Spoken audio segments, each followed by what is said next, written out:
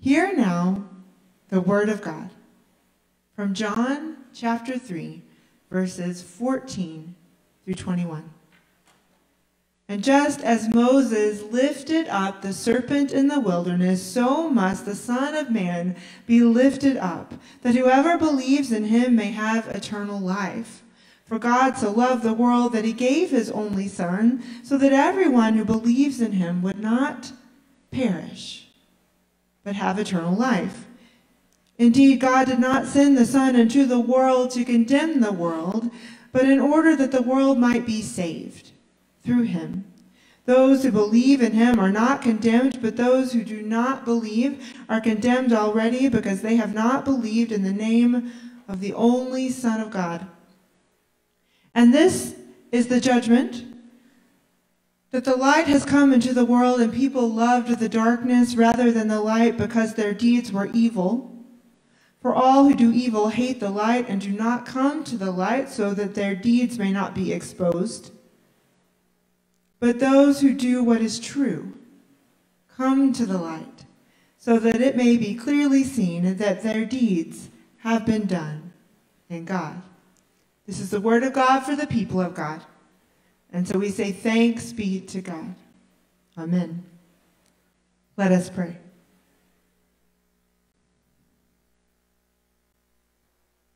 May the words of my mouth and the meditation of all of our hearts be pleasing in your sight, for you are our rock and our Redeemer. Amen.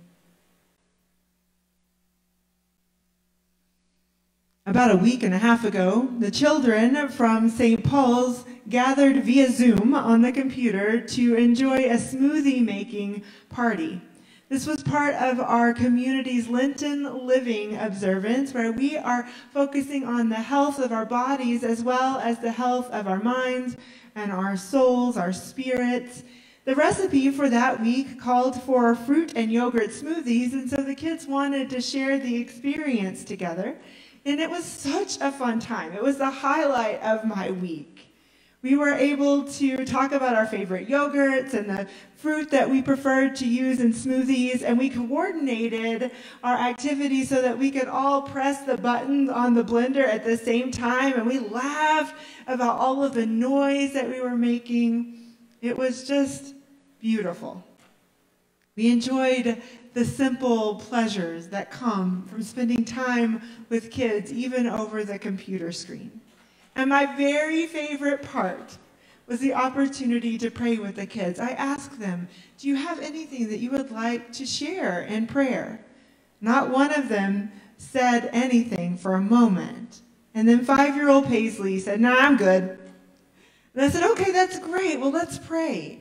And as I began to pray, she said, wait, what is prayer? I said, well, that's an excellent question, Paisley. To pray is to talk to God. And she said, oh, well, I want to talk to God. And I said, well, go ahead. You can say anything you like. She said, I love you, God. And I said, amen. I love you, God. Beloved, I don't know of a prayer that is more earnest and more complete than that one. These genuine words from a sweet kindergartner reminded me of how complicated we human beings can make our faith sometimes, and even our prayers. It's in our nature, I suppose, as we grow older and begin to navigate so many different aspects of life, that our faith would take on an intellectual quality. We tend to place a premium on what we think, and then that's how we talk about what we believe. What we think is what we believe. And then at some point, our faith can become fairly transactional. So let's take our scripture for today, for instance. It is quite a famous passage that we find in the New Testament. It includes the first verse that I ever memorized as a child, John 3:16. For God so loved the world that he gave his only begotten Son, that whosoever believeth in him would not perish, but have everlasting life. Yes, I said begotten, and whosoever, and believeth. We were a King James family at that time. And I can't see your faces right now, But I know that many of you just recited that verse in the version that you learned it, or at least you could have. Some sources say that this is the most quoted line in our entire Bible. Perhaps that's why people who do not even claim to be part of the Christian tradition know this verse. Perhaps they have heard it. Perhaps it has been shared with them as an invitation to accept Jesus as their personal Lord and Savior, as the phrase often goes. I'll admit that I have shared that verse in this way. You probably won't be surprised to know that as a young person in the Bible Belt, I once carried my King James version of my Bible in my backpack and took it to school. I remember fairly vividly one time when I took the Bible out and I turned to John 3:16 and I shared it with one of my friends whom I was just certain was ready to believe. Now, as you might guess, that exchange didn't go very well. My friend didn't come to Jesus, as we say. My friend didn't come to faith. In fact, I think our interaction pushed him further away from God. I know it pushed him further away from me for quite some time, and my mistake was an honest one. It was born out of concern for a person who was important to me. And I knew John 3:16 by heart, and I didn't want my friend to perish. I wanted my friend to have everlasting life, and I believed all he needed to do to get there was to believe himself. And that is where we often start, with this verse, with what we believe. But God starts with love. Did you hear that?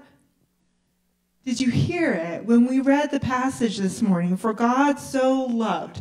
This famous verse begins with the action of God, not with our action.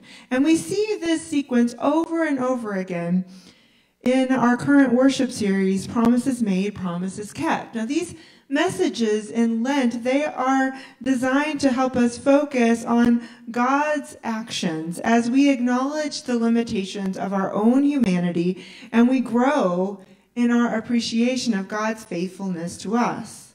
So far, we have acknowledged that God's grace brings renewal to our souls to the point that we can ground our identity in God's grace, and we can build a healthy community on that truth. Today, in our fourth week in our series, John 3:16 reminds us once again that God's acts of faithfulness precede our acts of faith. God's acts of faithfulness precede our acts of faith. For God so loved the world that God gave. God loved. God gave. God loved us. God loves us so much, beloved, that God gives us life. God gives us life.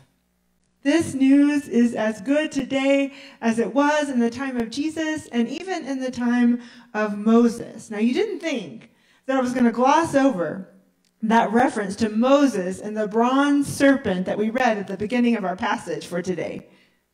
I know that you didn't, because you know me better than that by now.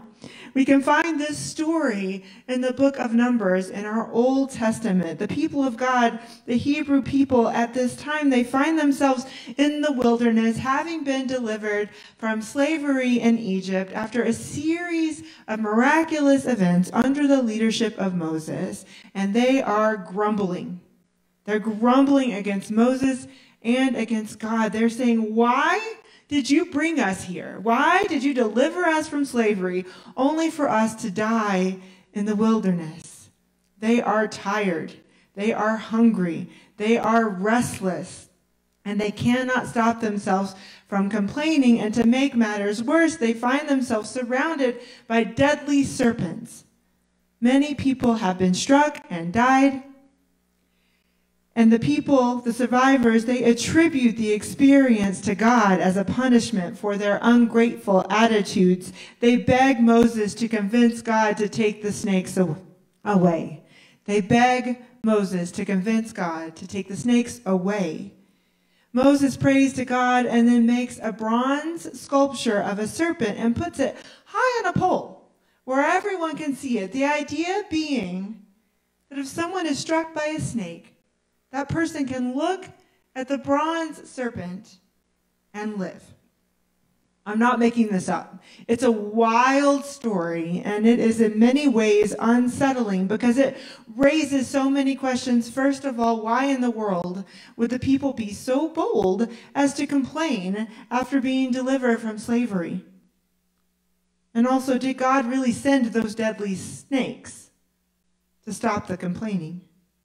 And wouldn't a bronze snake be considered to be a false god or at least an idol, both forbidden by God, as we learned last week? But most of all, if God was going to save the people once again, why not just take the snakes away?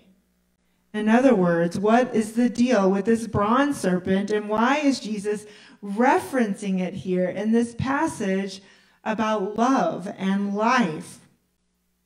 Well, these words of Jesus in the 3rd chapter of John, they come in the context of a conversation with a great teacher of the law, a man named Nicodemus. And in the verses that precede our passage today, Nicodemus tells Jesus, God is with you.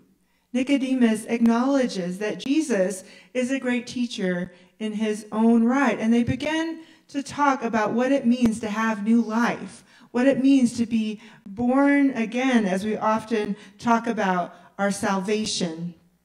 And Nicodemus is confused, and that's when Jesus tells this story about Moses and the people and the snakes, and he paints this mental picture of the bronze serpent lifted high, exalted, as a sign of God's faithfulness to the people, even amid their grumbling, as a sign of the life that God gives even when people are quite literally surrounded by death.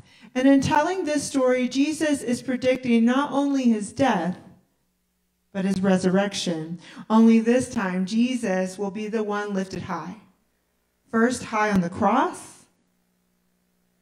and then the empty tomb will be exalted as a sign of new life.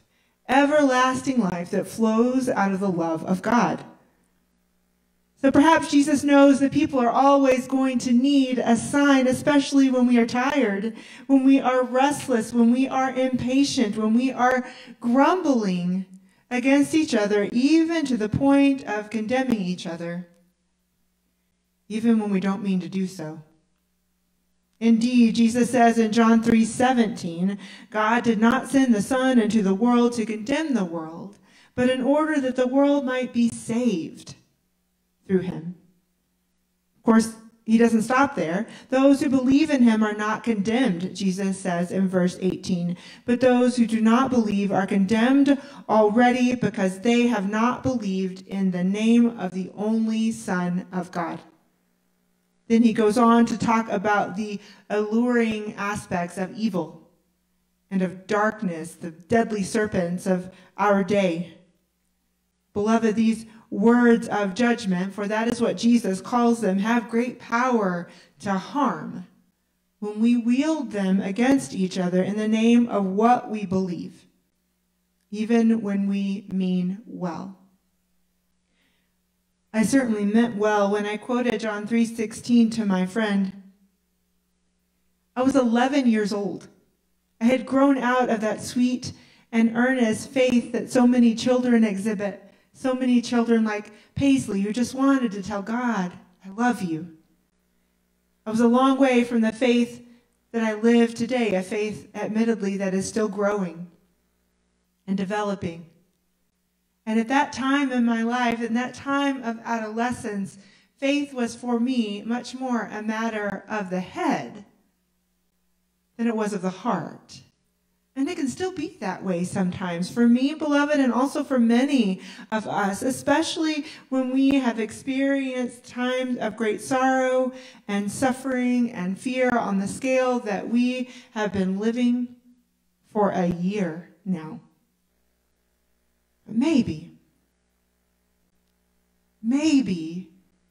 our hope is mounting now to the point that it can overtake our sorrow. And it's in this tender place of faith, beloved, that we must look up. We must look to the cross. We must put our hope in the empty tomb and remember that God so loves us that God gives us life. That's what we truly believe, isn't it? That's the story of the gospel, that good overturns evil, that light overcomes the darkness. All because the faithfulness of God precedes our acts of faith to give us new life. Thanks be to God for that. Amen? Amen. Let us pray. Gracious and loving God, we thank you for the gift of your Son, for the gift of your love, for the gift of life. We cling to the promises that you offer us, and we trust in your faithfulness to meet them. May our trust in you give us strength to share your love and grace in the world where it is so desperately needed. In Jesus' name we pray. Amen.